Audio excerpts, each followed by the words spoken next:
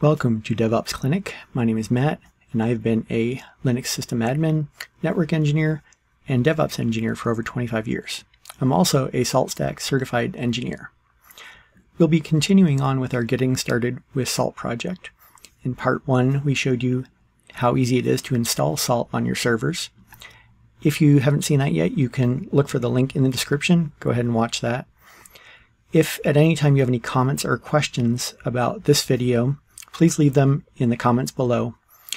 We are here to help you learn how to be a better DevOps engineer or Linux system admin. So if there's anything we can do to help, please let us know. Before we get started, I want to tell you about our sponsor. Personally, I've been using Linode for over 10 years. I choose them not only because they provide reliable Linux servers, but also they offer services like fast disk storage, an easy-to-use web manager, and data centers in 11 markets. Not to mention they have great uptime. And if you click the link in the description below, not only will you help out our channel, but you'll also receive a $100 credit just for signing up. All right, let's get back to it. Today we are going to learn some of the reasons why I love the Salt project. We're talking about remote task execution. Remote task execution is the ability to run commands on one or more remote servers. They can run in parallel or one after another, but the key thing is that they run in real time. Think of them as one-time actions like restarting services. To find the available execution modules, which is what Salt calls it, we want to go to docs.saltproject.io and click Documentation on the top. Then we want to scroll on the right to Salt Module Reference and then Execution Modules. Modules listed under Execution Module are only used for real-time remote task execution. One thing to keep in mind with execution modules, it's entirely possible to use execution modules in a bash script to maintain how a server is configured, but please don't do this. In a future episode, we'll cover configuration management and orchestration. This is really just so we want to run a command at this moment against the servers. All right, previously we set up a Salt master and the minions, and I showed a command called test ping. And this would show which servers are up and responding to Salt. But before we get started in showing you the remote task execution modules, I want to just go over some basic targeting. And targeting is when you specifically run commands on specific servers. And there's more advanced techniques I'll show in a later episode, but for right now I'm just going to show some basic techniques. So we know that we've got a server called Salt, which is the main Salt master, and we've got 3 minions, minion 1, 2, and 3. And if we want to target a specific minion, we can put in the host name instead of asterisk. So if we do this, we can see it's only going to send the command to minion 1. But typing out the fully qualified domain name every single time can be a bit of a pain, so we can also use an asterisk in here, which makes it a lot easier to type. But let's say you want to target all of the minions. You can add an asterisk instead of the number there. And this could be really helpful if you've got servers, you know, web servers, maybe they're called web 1 through 100, and you want to target all of, 1 through 9. You could do web 0 star, or you could do other stuff like that.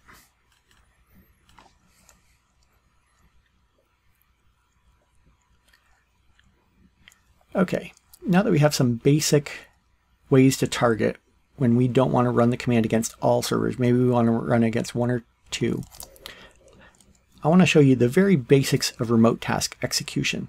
And this first execution module I'm going to show you is called cmd.run. And while I'm showing you this, I highly encourage you to go through, read the documentation, find the modules that you should use. But sometimes command.run is really helpful when you're just trying to get something done. So let's say we want to run against all servers for right now. We can do cmd.run, and let's say we just want to see what the uptime of these servers is. uptime is a standard Linux command, and so we're saying all servers run uptime and give us the result. And you can see all 4 of these servers have been up about 41 days. We can also do things like, let's show all the processes running. Now this is going to be a really lot of information, but you can very quickly see how you can use cmd.run to send commands to a remote server and bring back information that you need. Here's one that I have used from time to time. Let's get the directory contents of salt, etc salt. And we can see how for each server it brings back the ls command results. Again, command.run is really helpful. You can just take any bash command, put it in here, and it'll run on the remote server as long as it normally runs when you SSH into those boxes. I would encourage, again, reading the documentation, finding better modules. All right, let's move on. As a sysadmin and DevOps engineer, a lot of times we're working with files. So let's give some examples of files, kind of like we just did the ls for a directory. Let's use the file module, and if we use the command read dir, this is going to allow us to read the directory of whatever we specify next. So if we were to specify etc salt, this is very similar to the command.run where we put in ls-lesf etc salt. This is a native salt command, and obviously this is the type of thing we would want to use instead of command.run. Maybe we then want to modify the command and look in the minion.d folder. And you can see here it brings in those folders. The only thing with this is it doesn't tell you what is a file and what is a folder. You'll have to know which is which just by looking at them. All right, let's look at another example. So a common thing that you may want to do is to look to see if a file exists across multiple systems. So if you use file.file_exists, what this will do is this will run a command on the far side and it'll tell you true if the file exists or false if it doesn't.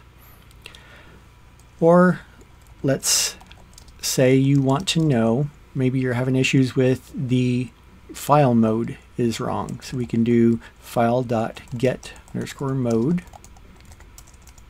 So let's look at passwd what it's set to. You can see here on across all systems 0644. That's all great, but what about if you want to get access to a file? How about if we do this? Let's look at minion 1 because sometimes files can be large.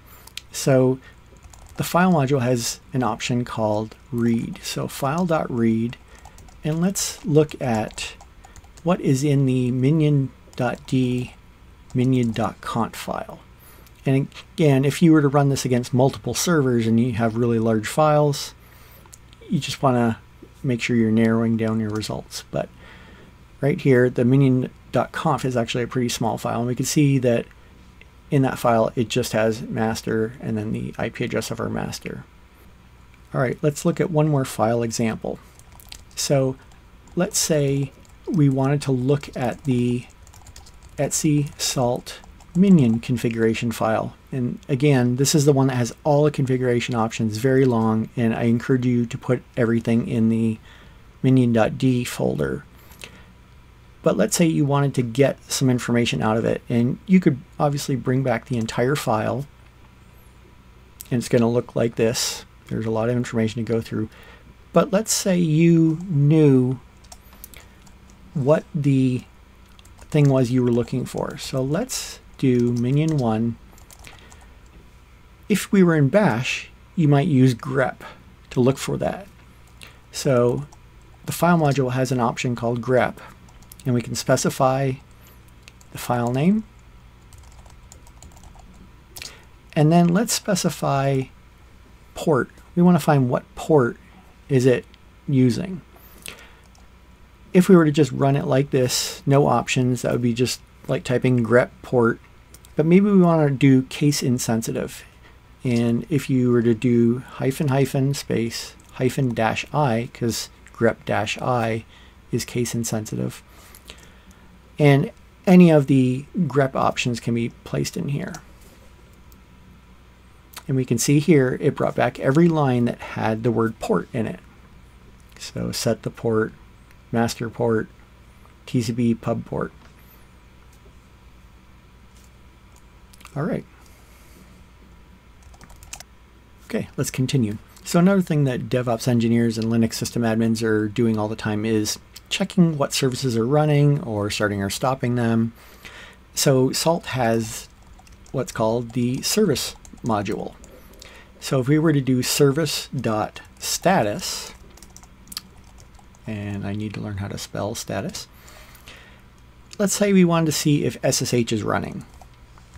Now the name of the service on Linux is SSHD.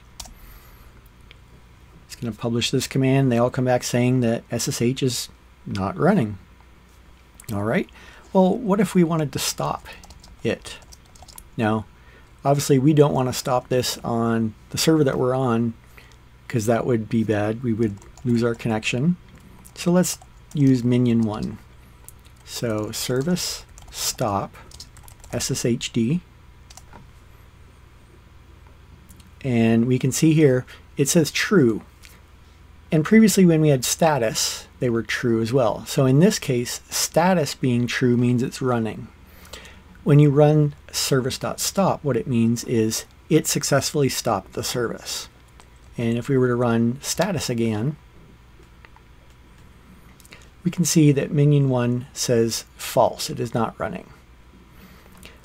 What about if we want to restart?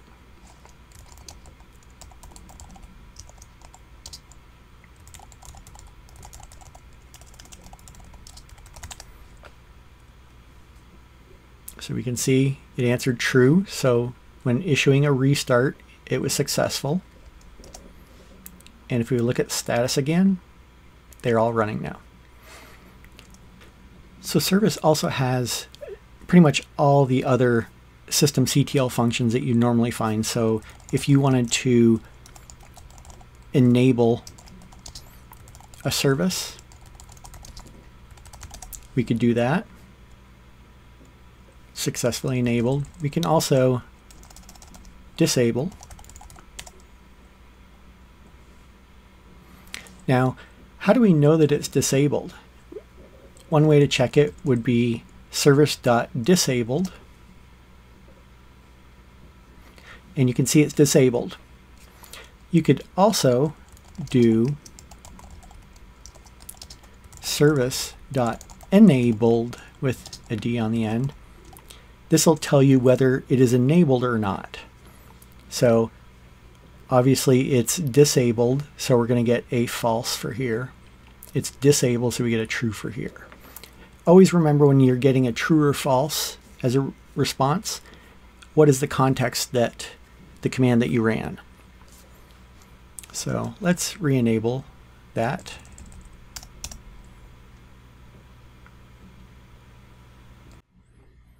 All right, so besides files and services, a lot of times we are dealing with groups and users. So let's take a look to see if there's a group called DevOps. So if we use the group module .info with the word DevOps, since it answered back with nothing, this means that there is no group on these systems called DevOps. We can also add, so group.add DevOps. And then you can also add a group ID, so let's say 1234. As long as that group ID is not used, we'll get a true saying the group was added. And if we query for that group, it will now tell us on each of these systems, group ID 1234, there are no members for the DevOps group. Okay, let's look at some examples for users. If we use user.info, similar to the group.info, let's use the root user. Let's see what we can find out about them. And if we look here, we can see on all these systems, they all have the root user. So let's look at the Salt server. It has a full name set, it has a group ID of 0, it's part of the root group, its home folder is root, it has no home phone set, the actual name of the account is called root. This would be the username. There's no other settings. It's obviously not going to show you a password or room number, and you can see the shell and then the user ID and no work phone set. Okay, now let's see if there is another user. Let's see if the MAT user exists on these systems. Obviously, I haven't added to any of these servers. Okay, let's add the MAT user. So just like group.add, we can use user.add. So if we just use user.add and then the name MAT, what this is going to do is it's going to create the MAT user. Now if the only option we used was MAT for the username, it's going to automatically pick the user ID, the group ID, the home directory, and all those other settings. And in the documentation there are lots more options for a lot of these commands I'm showing you. And we'll probably get more in depth with what you can do with these in the future, but this is just to give you a really quick example of what we can do. But let's pull up minion1 user.info for MAT. And we can see here, obviously, my group ID, my user ID, my shell, my username, and my home directory. Okay, so as we can see, I am part of my own group, the MAT group. But let's say we also want to add the wheel group to this, so give myself the ability to run sudo. One of the commands we can run is the user.ch or change groups. And then the one thing you want to do is you put the username, put the group, and if we were to just run this, it would actually just change the group. So it would take out the MAT group, add the wheel group. So if we add append equals true, and this is successful. So if we were to do user info MAT, we can see now I'm part of the MAT group and part of the wheel group. Now, another task we would do quite often is to delete users. So let's delete a user. Now, there are two other options we have to add to override some protections, and it's remove equals true, force equals true. So we can see it removed on all the systems, and if we were to do a user info MAT, I no longer exist there. And for group, we can do the same thing. Let's say we want to do group.delete DevOps, and it's been removed there.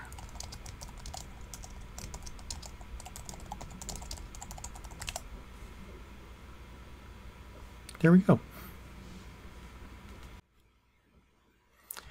This was just a small fraction of the available execution modules. No matter what task you need to accomplish, you can do it with Salt. I really encourage you to scroll through the docs, see what's available. You can use the cmd.run when you need to. It's quick, but there are so many remote commands that are available. What commands do you need to execute for your job? Leave a comment below, and I'm excited to see what you've done with it. Part 3 of Getting Started with Salt will be out soon. Be sure to subscribe and click the bell icon so you can be notified when it's available. If this video is helpful, please like and share. This helps us and shows us you find our content valuable. And until next time, automate everything.